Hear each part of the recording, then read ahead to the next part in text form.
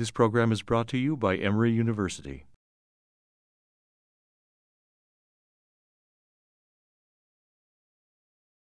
All right, with that, we'll get going. And again, welcome to Cardiovascular Grand Rounds. It's our pleasure today to have Dr. Sripal Bangalore with us. He's, as you can see from the title there, is Associate Professor at NYU, but many of you know him from his work in comparative effectiveness research. He has been involved in a wide variety of areas, hypertension, et cetera. Many of you probably know him most from the ischemia trial and his work in that, in the ischemia chronic kidney CKD portion of that trial. He has really amassed quite an impressive CV for such an early stage career person, and has made some very important contributions in this area. He is an interventional cardiologist by training, trained at the Brigham doing that work, but has a much broader scope. And today I think he's going to talk to us about stable ischemic heart disease in patients with CKD. Welcome.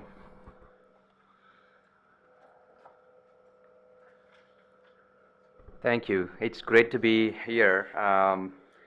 So we're going to discuss about management of stable ischemic heart disease, particularly focusing on patients with CKD, but we can also discuss about patients without CKD as it applies to the ischemia trial. So these are some of my disclosures. I'm the PI for the ischemia CKD trial. I have grant support from NHLBI. And I'm the Clinical Coordinating Center Revascularization Lead and the Regional Faculty Lead for the ischemia trial.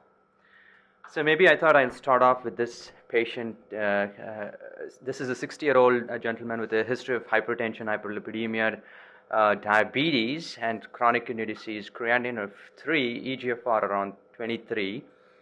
And his only complaints have been 3 months history of exertional dyspnea, but no chest pain. I know this cartoon shows maybe he's having chest pain, but this is a patient with exertional dyspnea, no chest pain.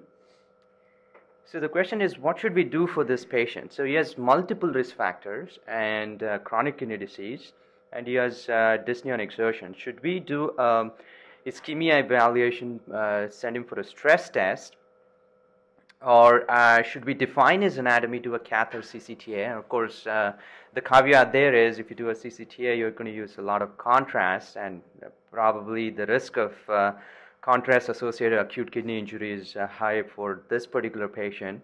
Or should we say that his pre-test probability is pretty high given that he has multiple risk factors and also he has chronic kidney disease? Should we just assume that he has coronary artery disease and medically treat him for this? Or this is what happens for majority of chronic kidney disease patients. Should we attribute the symptoms to CKD? In other words, should we assume that this is more of a volume issue and do no further cardiac workup? So in other words, I mean, we'll come back to this particular patient towards the end of it, but these are some of the options for this particular patient. But before that, I want to start off with this. This is a pretty familiar scene in the streets of in US and particularly also in many parts of the world. And this is Lancet 2002, with more than 60% of adults and 13% of children classified as overweight or obese, the US has become the fattest nation on earth. This was June 8, 2002. But since then, things have changed, and last year we saw in the headlines that Mexico beat us. Mexico is now the fattest nation on the earth. And of course, I mean, we are number 2. I think the number 2 position is nothing to be proud of. And if we have all seen these obesity maps, the prevalence of obesity has exponentially increased, and we see that this blue is for prevalence of 15 to 19%, and over a period of time we had to add another color. Now it's 20 to 24%. Then we had to add yet another color for prevalence of 25 to 29%, and finally to prevalence of greater than or equal to 30%. The reason I showed those slides are, if you look at the obesity maps on the top panel and the diabetes maps on the bottom panel, these maps line up against each other. So in other words, there is exponential increase in obesity, there is exponential increase in diabetes.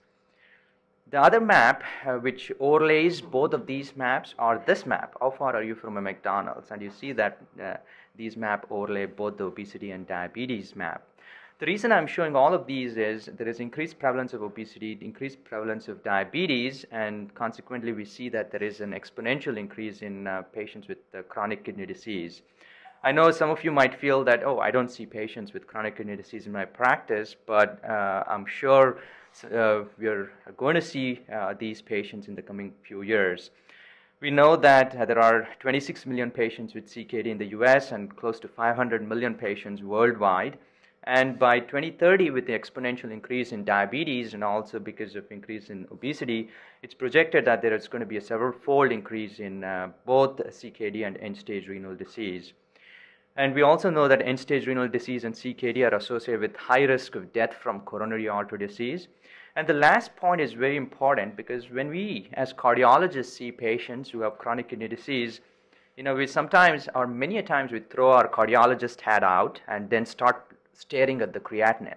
We worry about the patient's kidneys, but there is data to suggest that CKD patients are 5 to 10 times more likely to die most of the times from cardiovascular disease than to live long enough that they require dialysis for end-stage renal disease. So we'll come back to this point, which is, I think, critical for cardiologists treating patients with chronic kidney disease. Of course, we have known that the risk of mortality and also cardiovascular events as an exponential relationship with decreasing GFR. This is data from the Kaiser registry of 1.1 million stable outpatients not on dialysis. And as we see here, with lower GFR, there is exponential increase in mortality and exponential increase in cardiovascular events. So if you were to use this and project 4-year rates, the 4-year death rates are around 50%. So in other words, half of these patients won't be alive in 4 years. And the majority of these patients are going to have cardiovascular events. So in other words, this is one of the reasons cardiologists are extremely important because we are going to see these patients either as because we're trying to do a primary prevention strategy or because they have an event and come into the hospital for cardiovascular events. And of course, if you throw in SPECT for these patients, so if chronic kidney disease patients undergo SPECT and have an abnormal SPECT, this is data showing that with the decreasing renal function, with an abnormal SPECT, the risk of cardiovascular events and all-cause mortality is exponential. Using this data, if you have severe renal insufficiency in an abnormal SPECT, the mortality at 4 years is 88%. So significant exponential increase in death if you have both CKD and coronary artery disease. This has also been shown for various other stress modalities. This is data looking at stress echoes. And again, we see the same relationship with patients with advanced chronic kidney disease. The mortality at 4 years is in excess of 50%.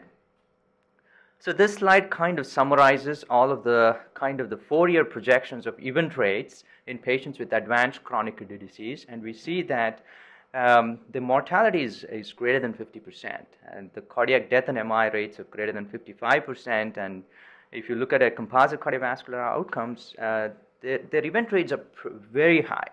And in fact, their prognosis is worse than certain cancer. There is a lot of advances in increasing awareness about breast cancer, but these are dismal prognosis for patients with chronic kidney disease. But interestingly, not many people are well aware of all these cardiovascular events in patients with chronic kidney disease.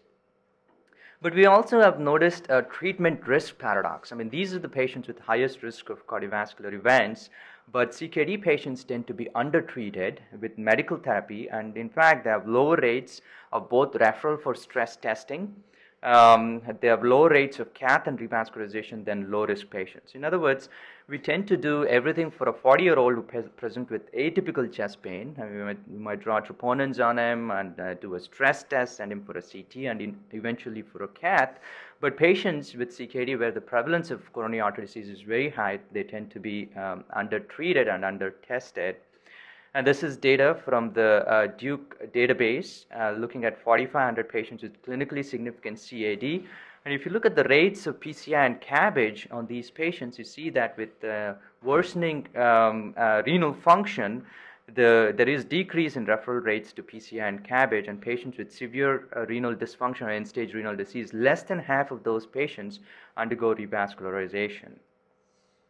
It's not just revascularization. We also know that these patients are undertreated with medical therapy, and this is data from the event registry. 4,700 patients who are undergoing PCI, most of it was for acute coronary syndromes, and you see even a usage of medicines such as aspirin, clopidogrel, ACE, and statins seem to be underused in patients with chronic kidney disease, and especially if you have advanced CKD with GFR less than 30. And of course, there might be other reasons, and of course, people who are not using some of these medications might say that, oh, look, I mean, there isn't much data to support the use of these agents in patients with chronic kidney disease, or I'm worried more about the risk of bleeding in patients with CKD. So we do have a lot of challenges in patients with chronic kidney disease. One of the main thing is, I mean, we're all trained to assess for coronary artery disease in our patients who are referred to us. And one of the main things we use is to take a good history, and we drill it to all of our fellows that we need to take a good chest pain history. But interestingly, in patients with CKDs, chest pain is a poor predictor of CAD in CKD patients. And the reason for this is many of the patients tend to be asymptomatic, and there is data to suggest that this is mainly because of autonomic dysfunction, either from uremia or from diabetes. So diabetes tends to be extremely prevalent in this group of patients, and they do have autonomic dysfunction, and they usually do not present with chest pain. So the other thing that we drill into our fellows are that if you're asking for chest pain history, please ask about exertional chest pain. I mean, all of the characteristics of typical angina. But interestingly, that becomes problematic in CKD patients because most of them lead a sedentary lifestyle. They have a lot of comorbidities, but interestingly, there is data to suggest that CKD patients also have muscle weakness and also anemia, all of which, because of which they are less likely to exert themselves. So if you are trying to do an assessment of CAD on clinical grounds based on history of chest pain or history of exertional chest pain, it's going to be difficult. So in fact, there are a number of data to suggest that chest pain has poor sensitivity and specificity for predicting CAD in CKD patients.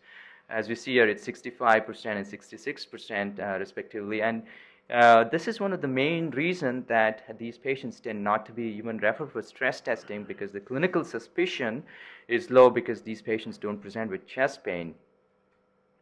The other challenge we have is even if we go past the first hurdle of trying to figure out if this patient clinically has coronary artery disease, and we refer them for stress testing, there are data to suggest that the sensitivity and specificity of stress testing in the CKD cohort, when you compare it to patients without CKD, is somewhat poor. This is a Cochrane meta-analysis looking at the butymin stress echo and MPI. And of course, I know that this hospital is pretty strong with MPIs, but the story for any of the stress modality is if you compare it to non-CKD patients with CKD, there is the stress modalities tends to be less sensitive and also less specific when compared to patients without CKD.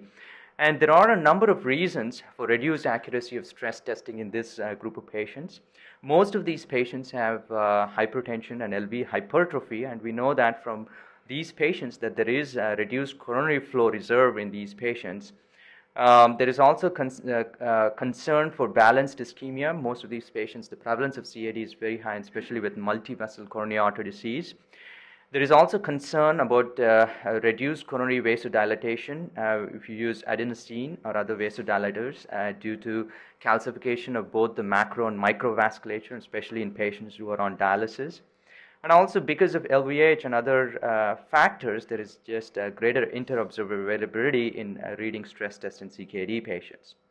So just to summarize, if you look at cardiovascular disease in CKD patients, we know that it has an earlier onset, there is more rapid progression, but interestingly, there is strong association with calcification, especially in patients who are already on dialysis. Because of which there is increased vascular stiffness, there is also resistance to lipid-lowering properties of statins. And of course, I mean, we all know the benefits of using statins in non-CKD patients, but in CKD patients, the benefit is not shown to be as robust.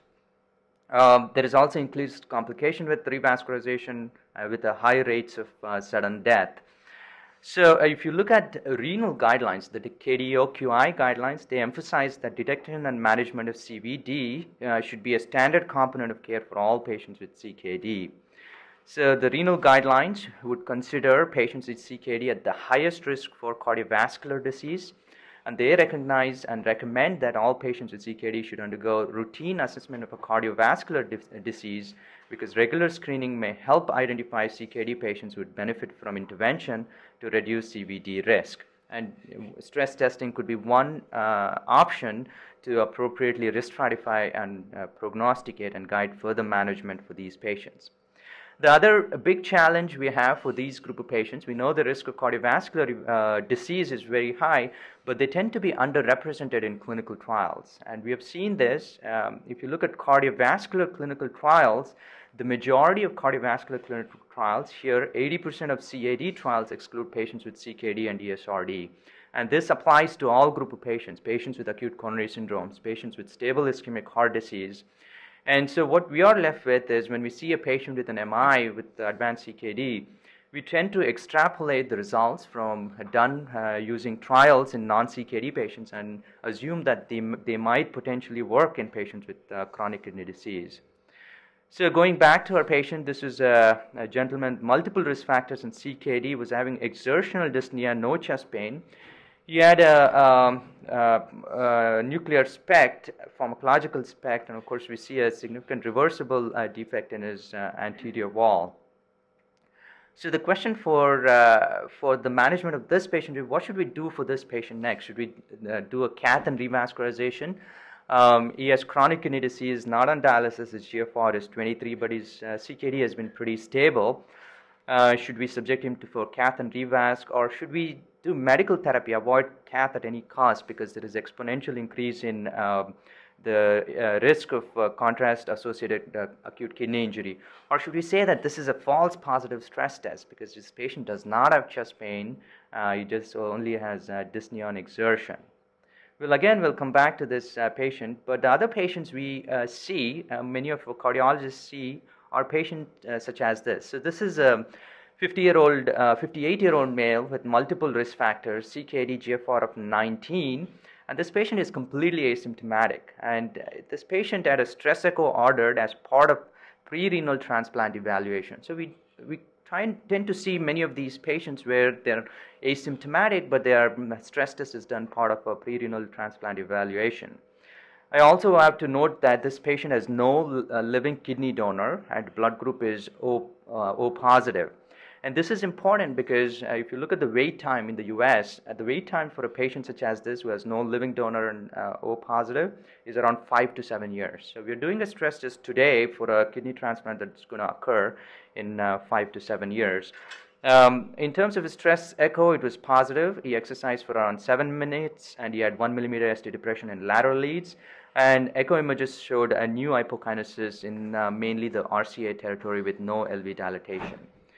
So, what are the reasons to revascularize patients in stable ischemic heart disease? So if you have patients with or without CKD, one of the commonly cited reasons is to improve survival. And if you have a patient with CKD where the only reason to do a stress test is to for renal transplant evaluation, the most common reason I hear from people are to improve survival during the wait time for renal transplant. So you're waiting for 5 to 7 years, and we know that many of these patients die in that wait time. So one of the notion is maybe we're improving survival during the wait time by revascularizing those patients. The other common things that I hear is in patients who are undergoing renal transplant, if you revascularize them, there is likely reduced periprocedural cardiac events around the time of renal transplant. And the other reason to revascularize in patients with or without CKD is to improve quality of life, and especially if they have symptoms. So let's look at some of the evidence-based, look at impact of revascularization on prognosis in stable ischemic heart disease. This is mainly for patients without CKD, but in terms of randomized clinical strategy trials, I mean, this slide kind of includes all of the randomized trials. We can categorize them into 3 distinct buckets. Back in the 70s and 80s, we had CABG versus medical therapy, but there was hardly any medical therapy back in the day. So these are in essence CABG versus no CABG trials. In 90s and 2000s, we had PCI mainly with bare metal stents, comparing with some medical therapy. And in the late 2000s, we had PCI again with the bare metal stents and some usage of first generation drug-eluting stents, but this time comparing against optimal medical therapy. So there are these three buckets of trials, and let's see if these trials can help manage patients with stable ischemic heart disease. So if you look at CABG versus no CABG trials, the major trials are three of these trials, the V8 study, the European study, and the CAS study. They enrolled just over 600 patients, and in each of these trials, you can see that patients who were randomized to CABG had a better survival when compared to patients with no CABG. And if you pool all of these studies, you see that at 5 years, there is a mortality benefit of bypass compared to no bypass. But at 10 years, you see that the curve starts converging, and there is still a significant benefit, but the p-value becomes modest. So at least back in the day, if you look at 10-year outcomes, there is a suggestion of mortality benefit of bypass against no bypass. And again, there was hardly any medical therapy in this era. So next, moving to the pre-optimum medical therapy era, there were a number of trials, and I've summarized some of these trials here. 11 randomized trials, close to 3,000 patients, comparing PCI versus medical therapy. And as we see on this slide, there was no difference in death, cardiac death or MI, non-fatal MI, or even for repeat revascularization with PCI when compared to medical therapy. And finally, moving into the OMT era, there were three major trials, COURAGE, BARRY-2D, and FAME-2. I'm only going to show a summary slide for each of these. In the COURAGE trial, 2,200 patients with SIHD were randomized to PCI plus OMT or OMT alone.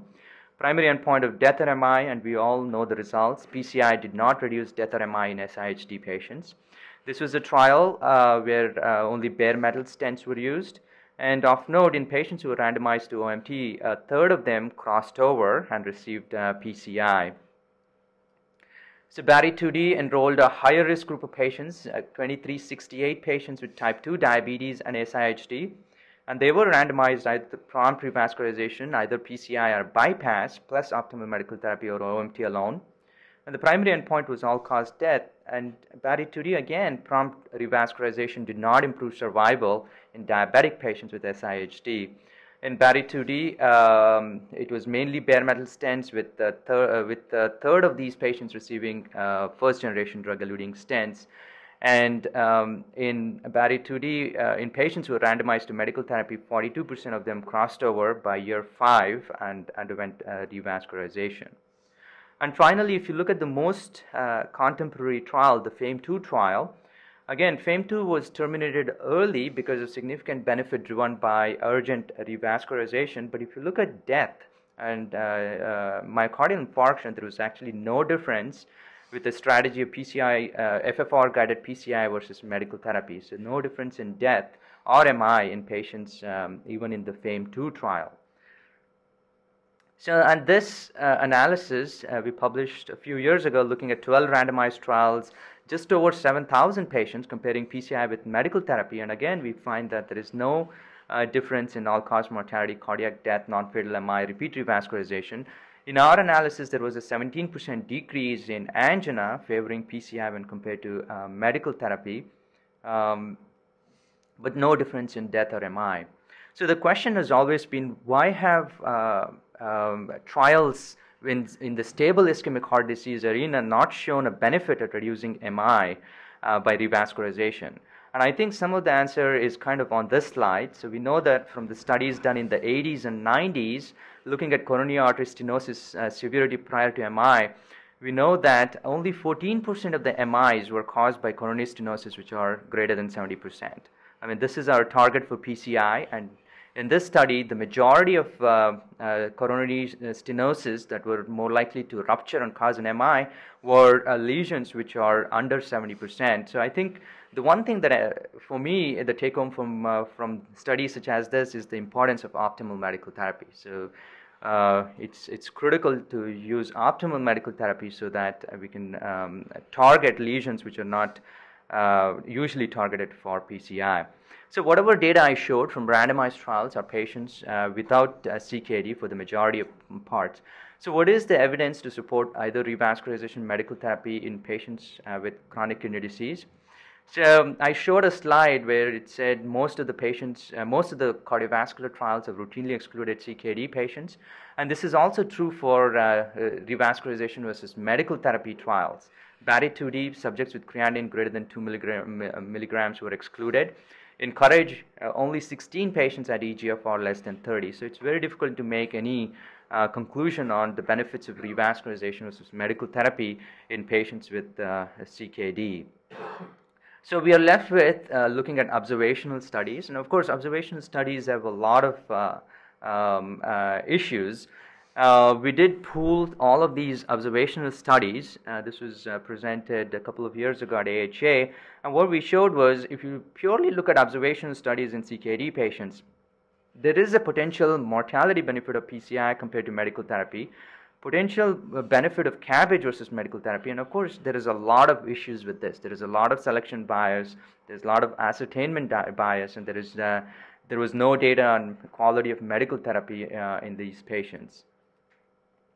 And ACCHA guidelines for PCI do recognize this. They state that RCTs of coronary revascularization versus medical therapy in patients with CKD have not been reported. And they go on to say that some observational studies have demonstrated an improved survival with revascularization compared to medical therapy, despite the fact that the incidence of periprocedural complication is increased in CKD compared to those without CKD. So in other words, although the upfront risk is high, at least the observational studies seems to suggest that there might be a late benefit.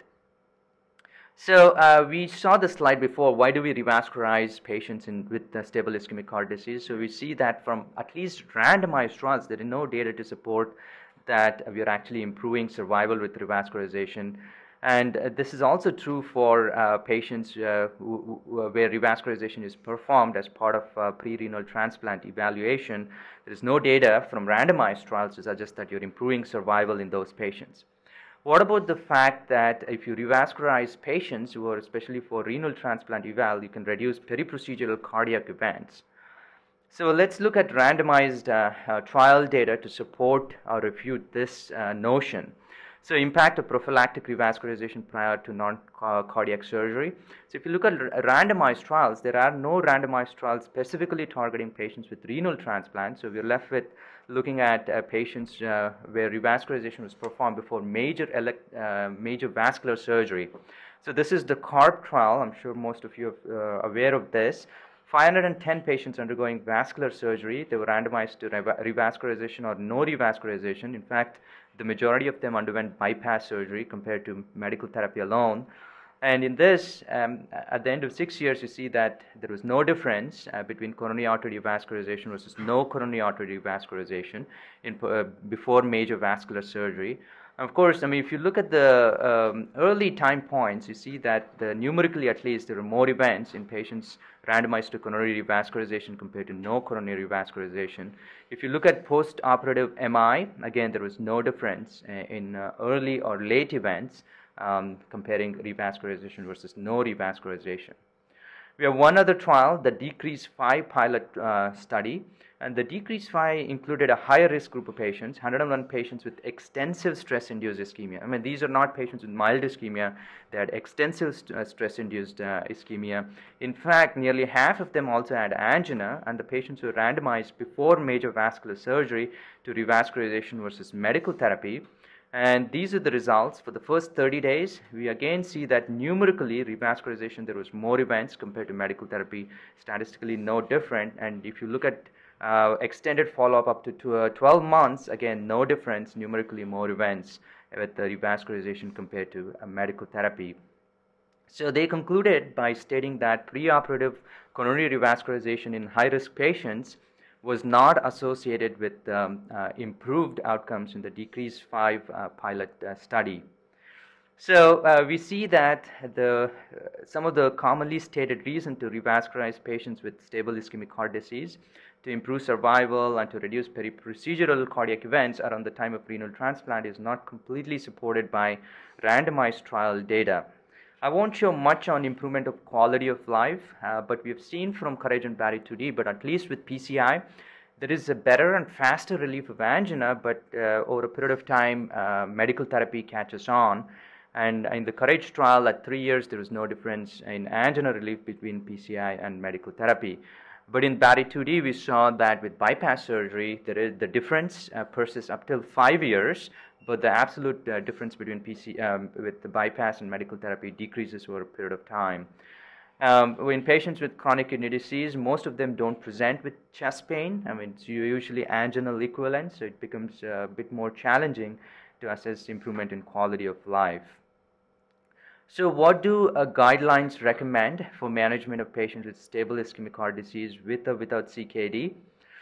So there are two reasons to revascularize patients with stable ischemic heart disease to improve survival. I know this is a busy slide, but all I want to show is the green ones, which are the class 1 indication.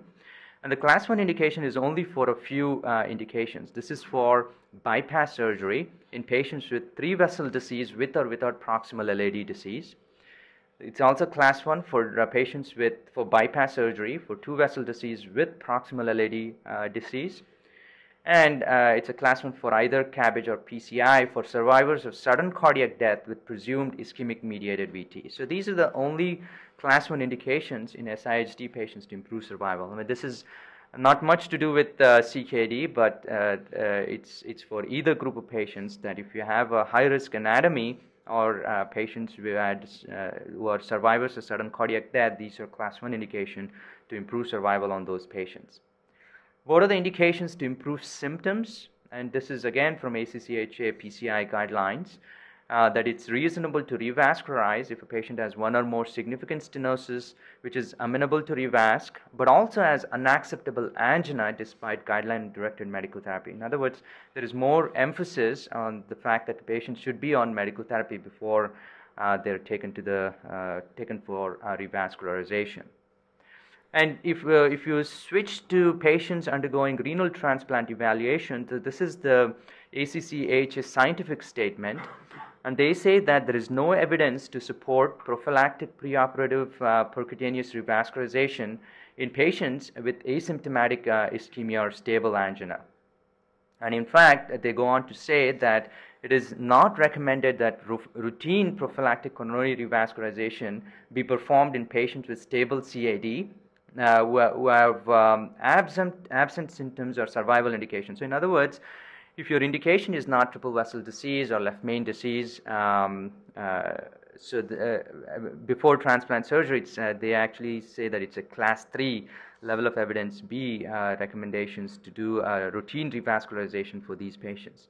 But interestingly, the practice in the US and around the world is to routinely revascularize these patients despite lack of evidence and despite guideline recommendations.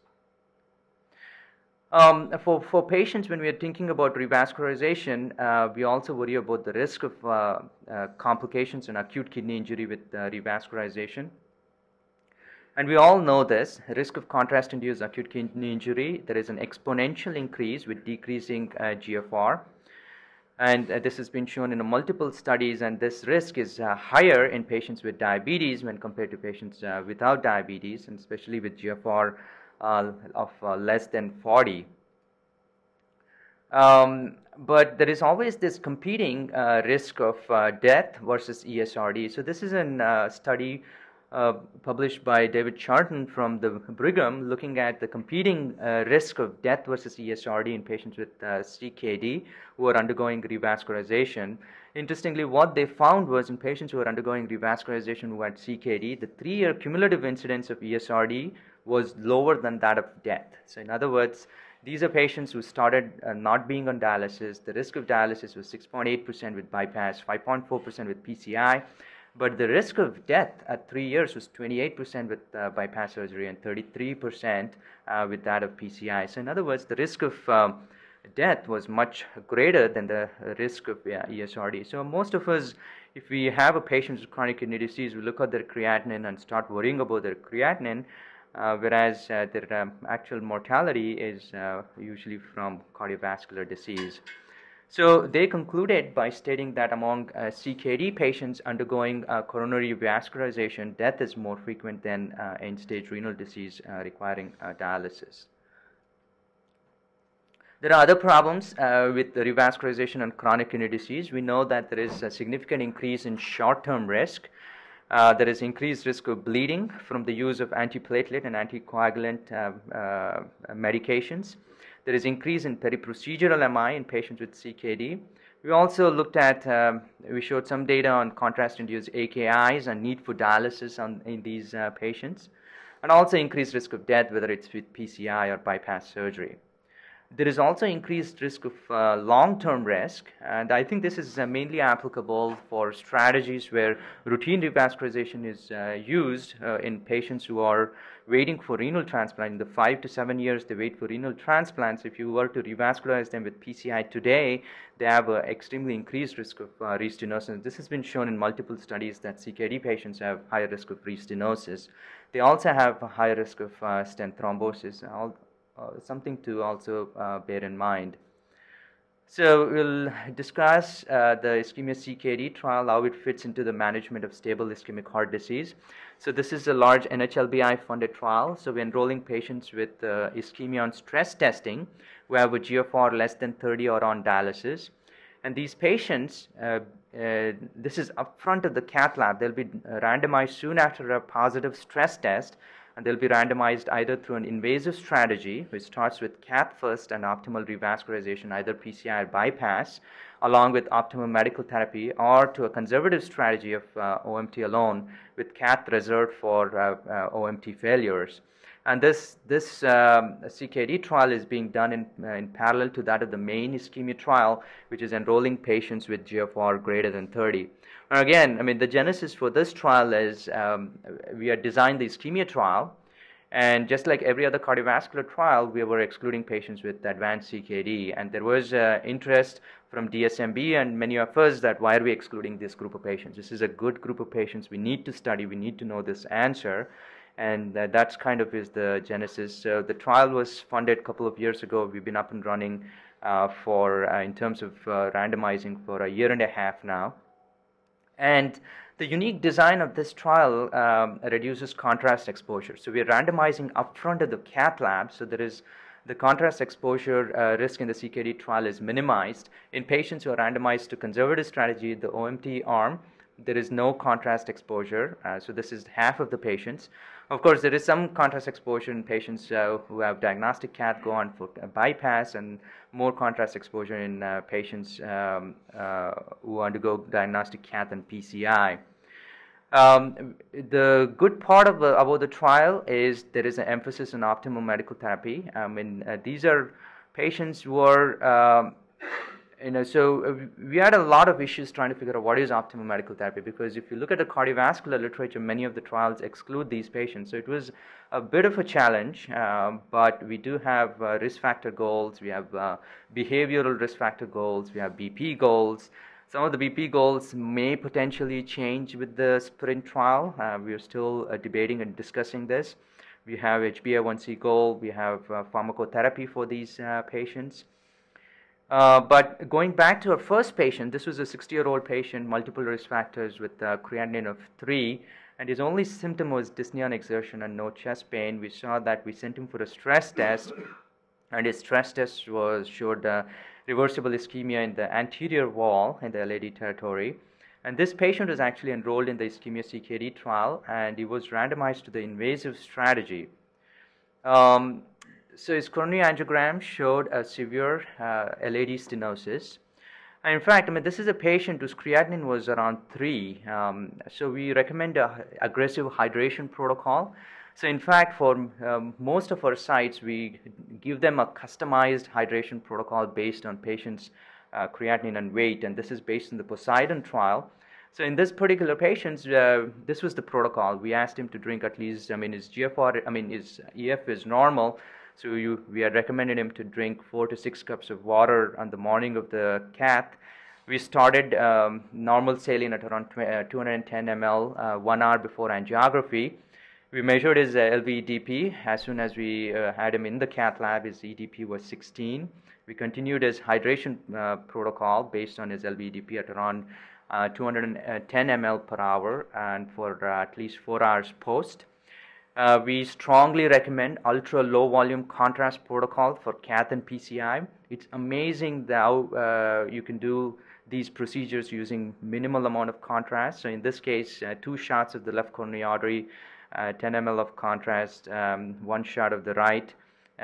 We did IVUS guided PCI. So in other words, once you have a diagnostic films, you wire the lesion, and most of the rest of the procedure can be done using IVUS guidance. We do stent sizing, stent length using IVUS, and post-dilatation using IVUS. You do a post-procedure IVUS. Of course, you also do a final angiogram just to document. In this particular patient, the total contrast used was around 30 ml. And this is what happened to his serum creatinine. This was at baseline 3, and this is what we routinely see. Either the creatinine slightly goes down or remains stable. One of the most important things we have seen for these patients are, everybody says they're hydrating these patients, but their hydrations, they end up giving only 500 cc's. So what we have seen is measuring LV-EDP is a very good indicator of the volume status. Many a times, we are under hydrating most of these patients. So there is a lot of emphasis on aggressive hydration protocol and ultra low volume contrast protocol for these patients. And in the trial, this has been extremely helpful for our sites. I want to just give an update on the ischemia trial first. We are enrolling patients with GFR 30 or higher, and this is where we stand in terms of the ischemia trial. We have enrolled 4,000 patients and randomized 2,384 patients. So in terms of, if you compare COURAGE and BARRY 2D, we have surpassed COURAGE and BARRY 2D. So technically, we're the largest strategy trial in patients with SIHD. There are a number of patients who've been excluded for various reasons. Interestingly, left main is around 9% of patients, and this has been consistent over the last few years, that among patients with the moderate to severe ischemia, 9% of them get excluded once they have blinded coronary CT and there is left main there. Interestingly, we're finding that even though these patients have moderate to severe ischemia, 17% of them have no obstructive disease. This is part of a sub-study called the CHOW study, trying to understand why these patients with core lab determined moderate to severe ischemia continue to have ischemia despite absence of epicardial coronary artery disease. This is kind of the update for the ischemia CKD trial. Again, both the trials are being done in more than 30 countries. We anticipate that for the CKD trial, there will be close to 300 sites. We have randomized 153 patients as of last week. And to put this in perspective, the only randomized trials which enrolled patients similar to this was done in the 90s. It was a 26-patient randomized trial, 13 patients in each group, and the trial was actually terminated early within 1 year because they found a significant benefit of the revascularization strategy. But we have 153 patients. Interestingly, the characteristics are the following. So we're seeing that 70% of these patients have diabetes. And because of such high prevalence of diabetes, we're also seeing that many of these patients don't present with classic chest pain. Again, goes back to what we are talking about, atypical nature of presentation of these patients. 40% have no angina. Interestingly, we have a 50-50 split in terms of patients on dialysis and patients not on dialysis. And transplant has been a big issue because there is a strong bias towards invasive strategy for these patients. So for some site it works, for others it doesn't, but we have a large volume of non-transplant patients. So we strongly encourage sites where they cannot enroll transplant patients to focus on non-transplant patients. But in the trial so far, 28% of patients are actually on a transplant list. So this is critical. So we have seen this CKD patient conundrum. So when a CKD patient goes to a cardiologist, we kind of throw away our cardiologist's hat and focus on the creatinine. So we are very worried about doing anything that can harm the kidneys. And of course, the nephrologists have known that these patients die of cardiovascular conditions. So we are trying to get both cardiologists and nephrologists to form a team at most of the sites. So we do have nephrologists at every step of the way, and also a nephrologist PI at every site. So this is the setup at Emory. The principal investigator is Dr. Kayami. So I know that you had some conflicts. You couldn't be here today. We have the interventional PI, Dr. Samadi, and surgical PI, Dr. Halkos, the non-invasive PI, Dr. Larakis. We also have nephrology PIs, Dr. Rabari and Dr. Leah, and study coordinator Nino. I'm not sure if she is here. But what I want to point out is this.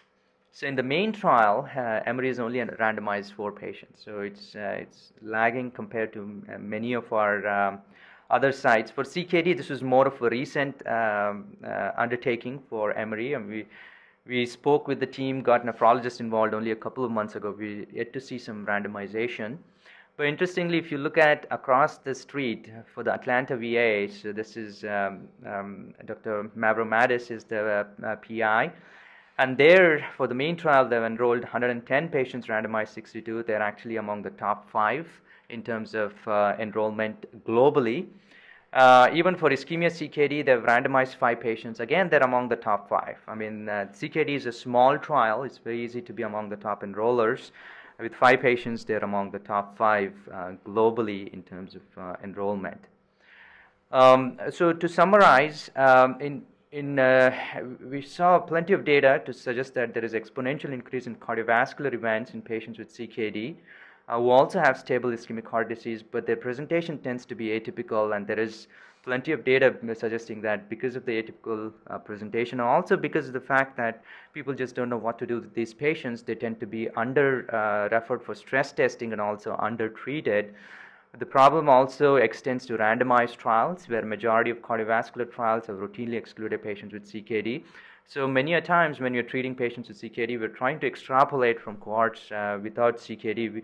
We're not sure if that extrapolation is justifiable. We don't know if something works in non-CKD patients, it will also work in patients with chronic kidney disease. So hopefully this will be the largest treatment strategy, and hopefully will provide insights into management of stable ischemic heart disease in patients with CKD. Okay, that's all I have. Thank you for your attention. I'm happy to answer any questions.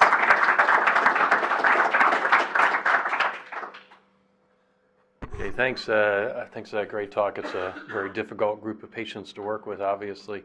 So I'll start out with more of a basic question. You know, one of the perplexing things is, so why are these patients different? You know, sort of at the pathobiology level, what is unique, and what are your thoughts about that? I know there's sort of not a known answer to all of that, but interested in your thoughts. Yeah, so I think it's a combination of things. But first of all, they have a lot of risk factors, and we know that with CKD itself, there is a lot of metabolic imbalances, and these patients are known to have increased risk of calcification. But the bottom line for all of this is, I think it's a combination of both the comorbidities and the fact that they have CKD and metabolic impairments. There are also a lot of people looking at novel biomarkers, and I think that will be critical to understand why these patients have such a rapid progression of atherosclerosis. I mean, in our trial, we also have biorepositories, so we're going to collect biospecimens on hopefully a good group of patients, and we can tease this out further in terms of looking at novel biomarkers. Questions from the group? Sripal, that was a great talk. I really enjoyed that. I'll point out one error in your presentation, though. Frank Netter's patient that you got up here, with the hat and the whole thing. He's from the 50s, maybe 60s, before we had perfusion imaging or echo. Right? So. And he's also clutching his chest, so this is a patient without chest pain. Yeah. So he's a bit of a problem, but he's also a question regarding the ischemia trial, which is based on ischemia. And you pointed out that revascularization in chronic kidney disease is not probably helpful except in situations that are the high adverse survival things, left main, right, triple vessel, double vessel with LAD. But from the ischemia trial, it's not geared to identify that. Right. It's identifying ischemia, not anatomy. Right. So this is, and you talk about the bias. So the bias, I think at Emory Hospital and so many places, trying to get people enrolled is that there's still, despite all the imaging modalities, still an interest in the distribution of disease, the anatomy. As we go forward, I mean, evaluating chronic kidney disease patients, I guess the question is, who do you cath? How do you get them to the point of identifying if they have those high-risk anatomy situations, and how do you move from so Mr. Netter's patient does that. How do you work that guy up? You said you had a thing. You said, do you cath him? Do you do nukes? Do you do all this stuff? Yeah. What do we do today? Yeah, so I think it's very, very tricky. I mean, absolutely, especially with CKD patients. You know, if you look at the data, I mean, I don't know the specifics for Emory, but across the country, it's less than 40% actually going for for angiography. So in other words, I wouldn't be surprised if many of our CKD patients with left mains are just walking around undetected. And I think that's the biggest challenge we're facing, because there is some kind of almost like a stigma for these patients. I mean, you know, nobody wants to do anything because we're all worried about their kidneys. I mean, I think that's the first thing we need to overcome. And you know, our hope is with the trial, we're trying to get both nephrologists and cardiologists to work together and form cardiorenal teams so that, you know, patients can have better care, that is closer care, and hopefully some kind of optimal medical therapy. And again, even the question of what is optimal medical therapy is not answered for these patients. I mean, it's a very difficult group of patients. In terms of workup, it's a big challenge. I mean, we are hearing from many of the renal transplant centers that they are struggling with this concept. Some of them are doing stress tests, and many of them are, and some of them actually have given up on stress tests because of problems with stress testing in these patients, and have switched to angiography and trying to do caths on all of these patients. So I think a lot of unanswered questions in this field, but I think the critical thing would be to have a cardiorenal alliance, and first of all, I mean, more spreading the word that understanding the risks of these patients and trying to do something, I think, will be the first step.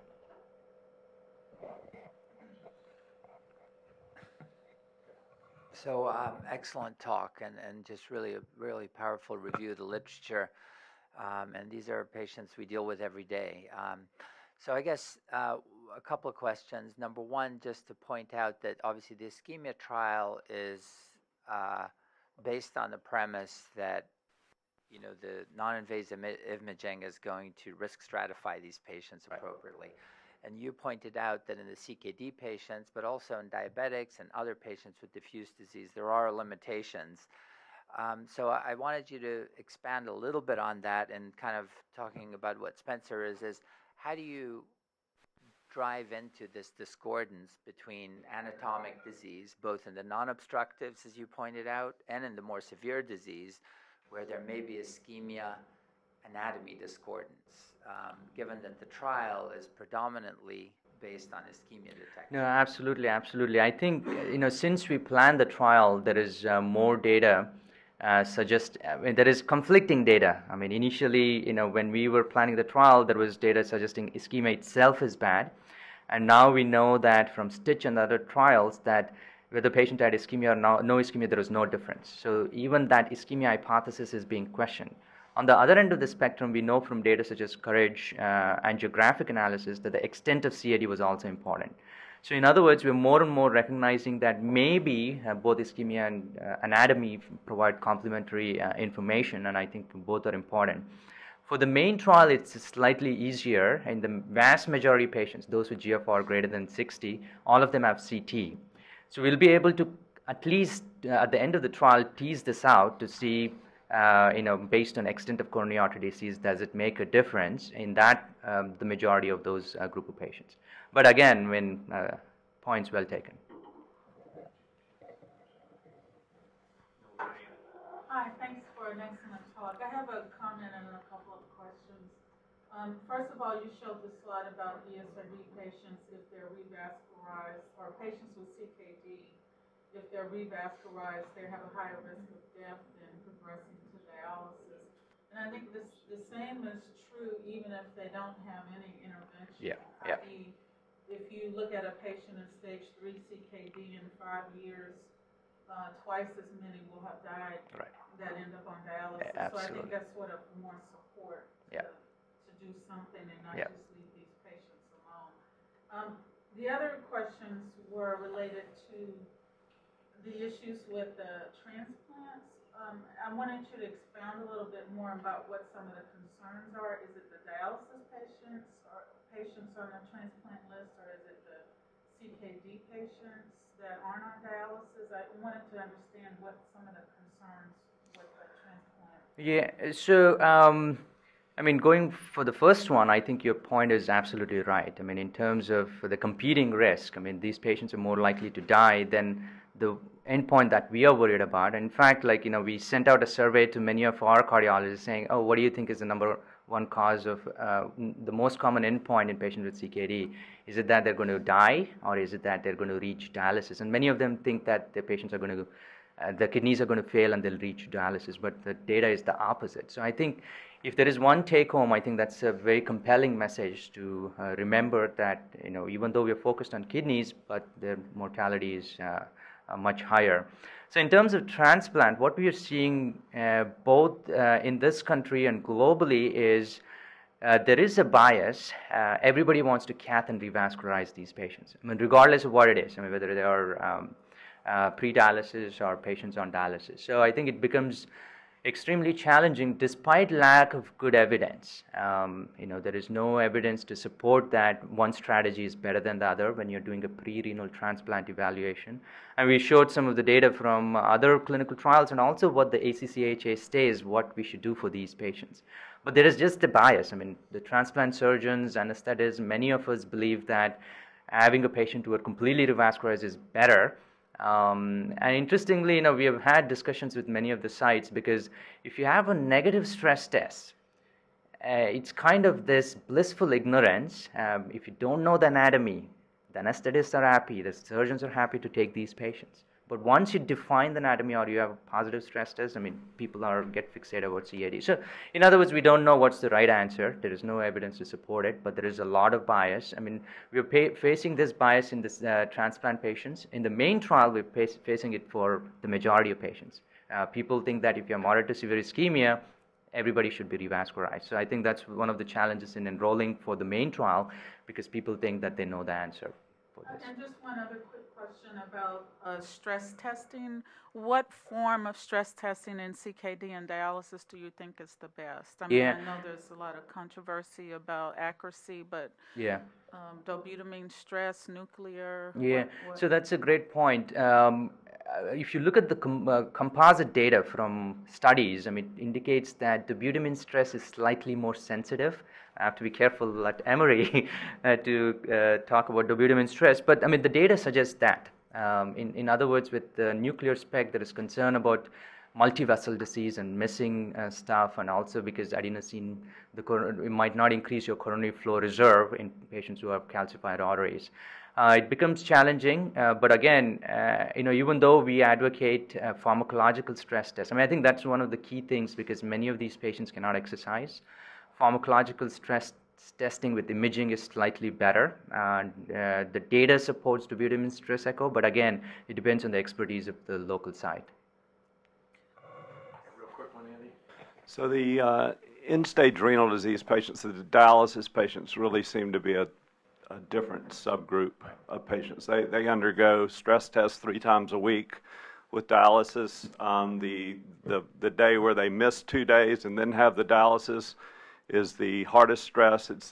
They tend to die of sudden cardiac death rather than of acute MIs and ending up in our unit. So, also we see patients with end-stage renal disease who have low ejection fractions that reverse when they get kidney transplantation. So, just the point that I think that's a different group of patients, and how we extrapolate some of this data can be difficult.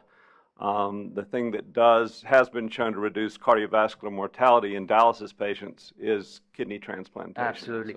Absolutely. So I think that's an excellent point. And of course, I mean, in the trial, we have flexibility. I mean, we want to do everything to make sure that we don't hold back on the kidney transplant. So in other words, if the site says they're extremely biased towards this is what they want, we'll have flexibility around it, and we'll permit them to, if they want to do cath and revasc closer to the time of transplant, let them go ahead and do it, because of that notion that if there is one therapy that will save their lives, it's kidney transplant. But in terms of dialysis, pre-dialysis patients, it's interestingly a spectrum. So what we are seeing is there are also patients who get enrolled as pre-dialysis patients. They're not on dialysis. And interestingly, within the first 2 months, without any other intervention, they progress on to dialysis. So it becomes tricky as to what time point you're looking at, because it's more of a continuous spectrum. But the trial, we're going to look for interaction between dialysis versus non-dialysis and see if the effect sizes will be similar. We won't be powered for each of these subgroups, but we can look for interaction, and that's one of the pre-specified things that we'll be looking at. I think we'll have to cut it off there. We're out of time, but thanks so much for a really interesting talk. Very important area. Thanks. The preceding program is copyrighted by Emory University.